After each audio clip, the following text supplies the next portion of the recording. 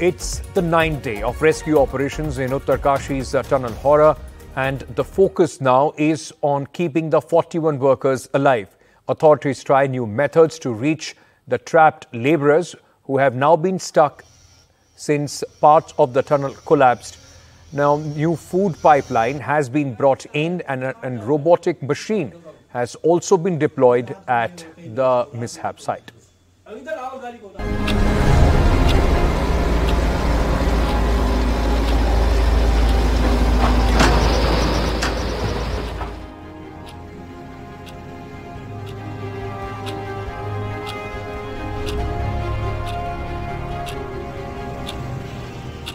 Day 9 at the Silkyara tunnel in Uttarkashi, and 41 workers continue to remain trapped.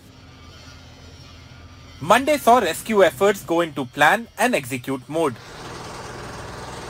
Steps for the implementation of a fresh 5-point plan have been actioned. A huge concern has been delivering food to the workers stuck in the tunnel. To supplement an existing 4-inch pipeline, a 6-inch pipeline has been laid for around 60 meters. This is the breakthrough, the first breakthrough we were expecting for last 9 days, but because of some hurdles, small or big, we are not able to achieve. But let me tell you, the other plan A, B, C or 1, 2, 3, 4 is still going on. Relentlessly they will work and will try to look at all options which have already been explained in previous briefings. जो भी चीज़ भेजी जाएगी पहले doctor की सलाह ली जाएगी और feasibility देखी जाएगी कि 6 इंच के पाइप में क्या-क्या चीज जा सकती है. To aid with the rescue work, the DRDO has sent 2 robos weighing 20 kilos and 50 kilos each. They will be deployed after testing their efficacy on ground. DRDO की तरफ से रोबोट है, एक 20 किलो का, एक 50 किलो का है. रोबोट है कि वो धरती पे चल के आगे जाता है, तो हम ये कोशिश कर रहे हैं वो जा सके, लेकिन मेरी अप्रीहेंशन ये है साइट का कंडीशन देखते हुए कि वो रेत की तरह चीज है, तो उसमें वो कर पाएगा नहीं, लेकिन फिर भी हम उसके लिए कोशिश कर रहे हैं. Drills and other heavy machinery are being sourced from Odisha and Gujarat. Since they are too heavy to be airlifted, a railway route is being used to transport them. Roads are also being constructed to move heavy machinery to the point where vertical drilling will be done. काम को लेकर सबसे जरूरी और बड़ा काम इसमें BRO के द्वारा भी अप्रोच रोड बनाने का हो रहा है, और आज देर रात तक या कल सुबह तक इसमें हम इसको पूरा होने की उम्मीद कर रहे हैं. इस एंड से जो काम होना है उसके लिए. We are right away from the tunnel. We have walked all over the top of the hilltop from where the drilling machine will be drilling vertically on the tunnel, where 40 laborers are stranded. But why we are standing here? This is one of the JCB kind of machine engaged by the Border Road Organization, so that other drilling machines, the heavy drill machinery which has to be brought in to drill on the top of the tunnel, will move through this way. International tunneling expert Arnold Dix has been called in. He offered prayers at this makeshift temple at the main entrance of the tunnel before he headed down to the main site. Dix will be working with a multi-agency team on ground. Looking very positive. That's why we've come here with all of the experts. I've got the best experts for this Himalayan geology here with me. I'm just one, and we're going back to the office to talk about what we've seen, and we need to compare what we've seen here above the tunnel with what we know is happening in the tunnel, and this actually helps us make the proper decision. Meanwhile, Prime Minister Narendra Modi continues to closely monitor the rescue efforts. Chief Minister Pushkar Dhami briefed him about the latest developments earlier in the day. A high-level team of the PMO is also on site, coordinating the efforts. So machines are here, officials are here, the experts are also here. What we all are waiting right now is the safe rescue of those 41 laborers who are stranded there for the last 9 days.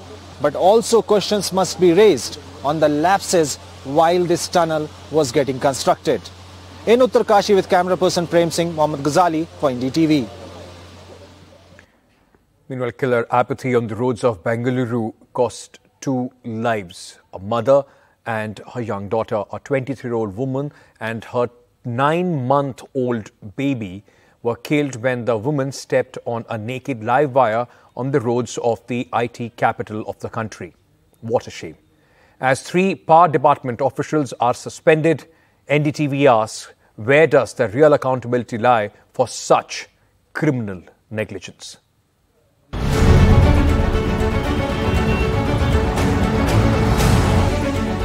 It was just before the break of dawn on Sunday, and at this very spot on a sidewalk, a tragedy that would send shivers down the spine of any citizen struck. 23-year-old Soundarya and her 9-month-old baby.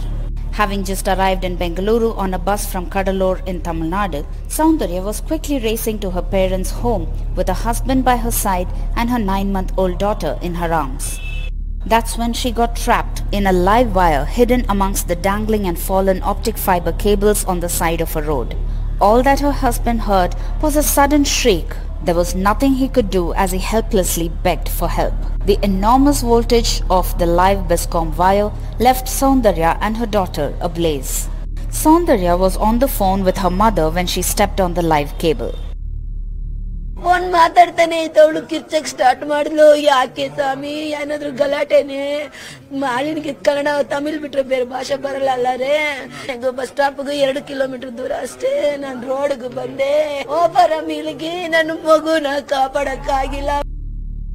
Soundarya was recently married to Santosh Kumar, who works as a salesman in a private firm in Tamil Nadu's Neyveli. After celebrating Deepavali with them, she decided to visit her parents in Bengaluru. I really feel sad to see all these incidents. No words to tell. And so we are facing huge problems, and also the MLA and MP, they have made some promises for my brother-in-law and for my sister. And further, so we need to check. So what is going to happen in future? While 5 senior officials of the Bengaluru Electricity Supply Company Limited have been suspended, that is certainly not enough. This is death due to negligence, and it needs stern action and punishment. At Whitefield, the tech center of a global city, there is shock and anger. It has been 15 years that I have been living here, but this is the first time it has come to my notice. But it's very devastating, isn't it? I was in shock, and we always every day go from this road. The respective authorities definitely needs to take this as something very alarming. An incident of electrocution in 2019 triggered a resident to file an FIR. In 9 months of the financial year 2022 to 23, 121 fatal electrical accidents under BESCOM. Over 700 lives lost due to accidental electrocution since 2015 in Bengaluru. BESCOM is responsible for power distribution in 8 districts of Karnataka. It covers an area of 41,092 square kilometers with a population of over 207 lakhs. Random and haphazard internet cables and electric wires have been Bengaluru's death traps for a long time. Citizen groups have been fighting this for 2 decades. Yet, there has been no concrete action. Further investigation is going on, from electrical inspectorate. Once the final report received from the electrical inspectorate, I will take action, madam. We might simply ignore a dangling cable like this, but it is only when a live wire gets hidden amongst them and claims the life of innocent people, Bengaluru wakes up. But how many such wake-up calls does Bengaluru need? Will suspension of officials be enough, or compensation to the family be enough? The cable menace as well as the live wire menace in Bengaluru does seek a definite end. With camera person Govind, Pratibha Raman in Bengaluru for NDTV. Moving on to some political action now. Heated battle on for the state of Rajasthan. In fact, as the campaign peaks, remember the state will be voting on the 25th of this month, and the campaigning for the state of Rajasthan ends on 23rd. Doing the heavy lifting for the Bharatiya Janata Party, Prime Minister Narendra Modi himself, in fact, he addressed a rally in Hanumangarh, Rajasthan, and also then held a roadshow in Bikaner. Prime Minister attacked the Congress government in the state on the corruption plank. Without naming the Chief Minister, Prime Minister Modi referred to the corruption cases being probed in Rajasthan and said those who have looted Rajasthan will be in jail soon. मेरे भाइयों बहनों, मैं आज आपको guarantee देने आया हूं। मैं आपको गारंटी देने आया हूं, जिसने गरीब को लूटा है उसे छोड़ा नहीं जाएगा।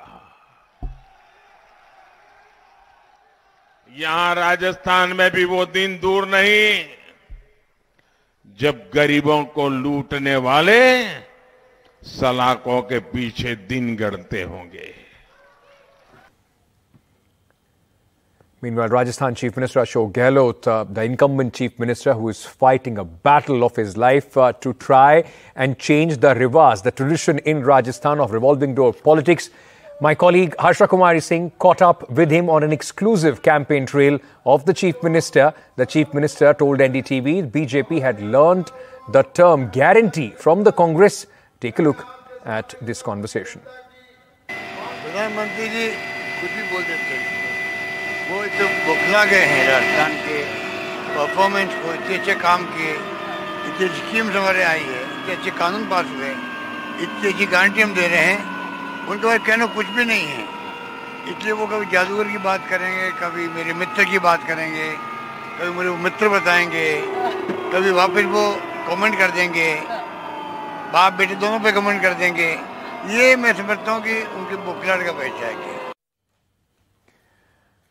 Now on to some important news. In fact, days after his threat video on Air India, National Investigation Agency has registered a fresh case against Khalistani terrorist Gurpatwant Pannu. In the press release, the agency says the case has been registered under various sections of IPC and UAPA for attempts to target and disrupt transportation sector in India. The case comes days after Pannu, who is said to be based out of Canada, threatened passengers choosing to fly Air India. Remember, there has been a major diplomatic ongoing controversy between Canada and India over the killing of another Khalistani terrorist, Hardeep Singh Nijjar, who was shot dead in Canada. The Canadian Prime Minister Justin Trudeau had accused the Indian agents for carrying out this murder without offering any concrete evidence. Let me very quickly go across to my colleague Neeta, who's joining us with more details on this. Neeta, this man largely has a nuisance value as far as India is concerned, but every threat that is made, a serious threat that is made against India, and once again reminding people of that Kanishka air crash, this has to be investigated and taken very seriously. Absolutely. You know, he has been on the radar of NIA since 2019. He was designated as an individual terrorist on 1st of July 2020, a proclaimed offender on 29th November 2022. NBWs have also been issued against him, and his properties in Amritsar land has also been seized. So he is an offender, not to say the least. Even, yesterday when there was a security breach, when India and Australia was playing, there was a security breach. To that person also he is saying that he would be rewarding him $10,000. So he has a kind of nuisance value. But in this case, India obviously wants to take this threat very seriously, because it's a carrier which operates not only from Canada but other sectors also, international sectors also. In the threat, in the video that he had released, he had stated that from November 19th onwards, Air India would cease to fly on international sectors. In fact, he had gone ahead and requested all his fellow Sikhs also to fly other international airlines, because he said India was fighting against them, and had also declared SFJ, that is Sikh for Justice, unlawful under UAPA. So obviously this has been ongoing war, but as far as NIA is concerned, this is the second case now which they have registered against him, and obviously he is already a NBW, already a proclaimed offender, so obviously the case would be going on against him. Ankit? Neeta, thank you for all those details against this man who openly, from the Canadian soil, professes anti-India hatred. Moving on now, just days after he was sacked by the OpenAI board, ChatGPT maker Sam Altman has been offered a new position of heading the research unit at Microsoft. Remember, Microsoft is the biggest investor in OpenAI, and which in fact unceremoniously sacked Altman.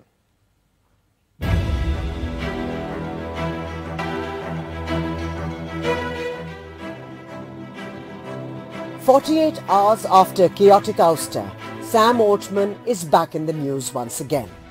After being unceremoniously sacked by OpenAI, the platform that owns ChatGPT and the firm that he co-founded, Altman has now been snapped up by Microsoft to become the new CEO of their research wing. The news was broken by Microsoft CEO Satya Nadella, who posted on the platform X saying, and I quote, "We are extremely excited to share the news that Sam Altman and Greg Brockman, together with colleagues, will be joining Microsoft to lead a new advanced AI research team." Sam Altman was quick to respond, replying on the post, "The mission continues." Remember, Microsoft has been a major investor in OpenAI. Altman, the one who developed the revolutionary ChatGPT and was globally known as the face of OpenAI, was fired over a Google Meet last Friday. The OpenAI board accused him of not being consistently candid in his communications with the board, hindering its ability to exercise its responsibilities. The president of OpenAI, Greg Brockman, was also removed from the board the day after, but the board never gave details of the exact reasons for the ouster. But by the weekend, there was a buzz that major investors in OpenAI wanted to bring Altman back. There was also speculation after Sam Altman posted a picture of himself wearing a guest ID badge of OpenAI, saying this was the first and the last time that he was wearing it. Meanwhile, ex-Twitch CEO Emmett Shear has been named the new OpenAI boss. Shear added on X that the entire communications around Sam Altman were very badly handled. Bureau Report, NDTV. In an exclusive interview with NDTV, Sonia Singh, Australian Foreign Minister, shares her thoughts on the India-Australia World Cup final. Ms. Wong said it was a pretty exciting match and it was fitting that the final coincided with the 2+2 dialogues between India and Australia. Hello and welcome to the NDTV Dialogues, a conversation of ideas. The big idea this week is the India-Australia 2+2 dialogue. Joining me is Penny Wong, Foreign Minister of Australia. Thank you for being on the Dialogues, Ms. Wong. It's great to be here. Thanks for having me. And congratulations on that amazing World Cup win. Are you still celebrating? Yes, we are. I think we're still a little surprised, but we're very, very happy to see the result. Commiserations to India. It's an amazing team you have. But I was saying before, the Travis Head is from my hometown, so we're pretty happy about that. He did really well. I know, it was really fantastic. And I think really it's kind of fitting that we had an India-Australia final. We've got a 2+2 dialogue happening. So it's a great time for India-Australia ties. We didn't script that. That just happened, right? When did you hear? I believe you were on a plane when you were getting the scores. Well, yes, we were. We were on a plane and it was, I think, 3 for 47 or something. I thought, oh, well, we're not going to win. And then the next update was, looks like we're going to win. So it was pretty exciting.